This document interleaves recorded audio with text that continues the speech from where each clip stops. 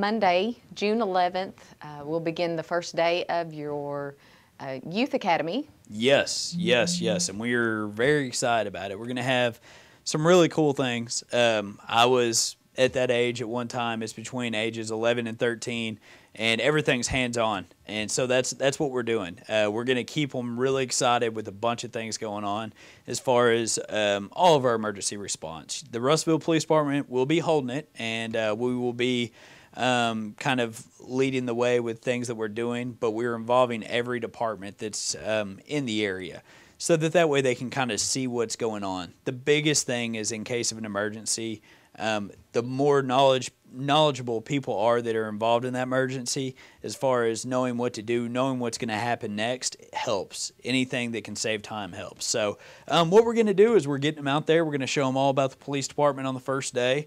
The second day, we will be out at the state park there at Darnell, and we will be getting a tour out there, showing them everything that goes on there. Wednesday, we will be with the fire department.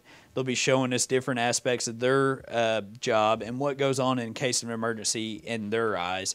And then we will also be involved with Emergency Administration Management there at Tech. They will be giving us some ideas of what it is exactly they do and what it is their department teaches their graduates as they're going through.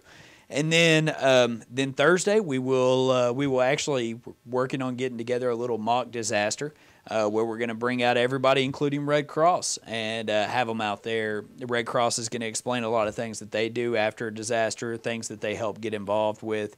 And then also that afternoon, we will have EMS involved, and we will actually go out to Pope County EMS, do some tours. Also go to Pope County Dispatch, do some tours there, and then have them do a life-saving course with CPR and things like that. And then Friday, we'll be involved with OEM, and we will be out doing different things like diving their submarine in Hickey's Pool, and it'll be a lot of fun. I think there's a lot of stuff they'll really get interested in, and they'll become a lot more knowledgeable in what it is we do on a daily basis. So we're really excited about it. It's going to be a good time.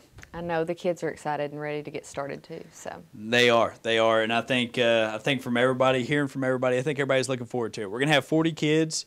And we set the stopping point there so we could handle it, and we got a ton on the waiting list. So it's definitely something that we're very excited about, and I think everybody else is too. So, and you guys better be there. So, we will be there. Good. We're looking forward to it. It'll be fun, and you all get to see a lot with River Valley Leaders. So that's going to be fun. It'll be a good time.